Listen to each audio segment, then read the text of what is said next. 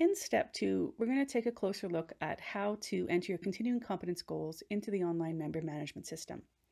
As we talked about across the top, all 4 competence quadrants are represented, each with its own tab, and the tabs are remarkably similar in nature. There are 3 parts to each tab. The first part is a little section on the requirements associated with that competence quadrant. Then there's the opportunity to provide and enter your goals. And then the third area is completed activities. This completed activities will open April 1st after the practice permit year begins. So we're on step number 2. Let's take a closer look at what's required in entering a goal. First, you will do a self-assessment where you'll determine whether you're acquiring, maintaining, or developing further your skills and knowledge. Next, there's a text box here where you can enter the narrative of what it is you plan to do, what your goal is. We're asking that you write SMART objectives. Again, you can see the CAP Manual for more information on those. And then we ask that you use the check boxes to select which activities you anticipate will be associated with your goal. The last box here, again, is something to worry about after April 1st. This is where you can track your goal to determine whether it's ongoing, completed, or discontinued.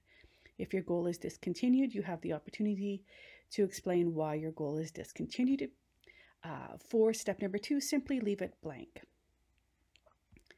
If we take a look at Dr. Anna Freud's goal, she wrote, "I will attend the International Conference on Clinical Child Psychology and Child Development May 20th and 21st in Vancouver, Canada.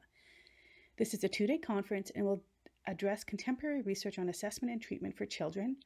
She also anticipates doing some pre- and post-reading related to the conference as well. So she notes that attending this conference is really about her maintaining her current skills and knowledge. And then in terms of activities, this is professional training where the conference falls under. And there's also going to be some self-directed study in that she's going to be doing some learning. So once she's satisfied with this, she takes a quick look up here, minimum 8 hours required. A 2-day conference will easily fulfill those 8 hours. So she scrolls down to the bottom, presses save for later. She gets a notification that her professional knowledge and practice has been saved. She goes to the tab, she sees that it is, and she moves simply on to the next tab. She completes her goals. In this situation, for the area of ethics and jurisprudence, she decides that she's going to have more than one goal, so she simply uses the add button, and she ends up actually with 3 goals in this area. So note, you must have a minimum of 1 goal in each area and a maximum of 3 goals in each area. She does the same for professional engagement, and then she comes to the wellness tab. In the wellness tab, it looks a little bit different in that the requirement is that there are 3 goals. So the boxes are pre-populated to have 3 goals. There's no need to determine a self-assessment on your goals or identify the potential activities. They'll all be in the wellness area.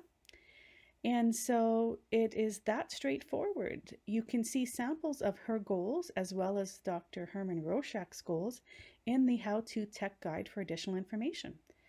When she is satisfied and everything is complete, she will simply hit submit and be ready to move on to her practice renewal process.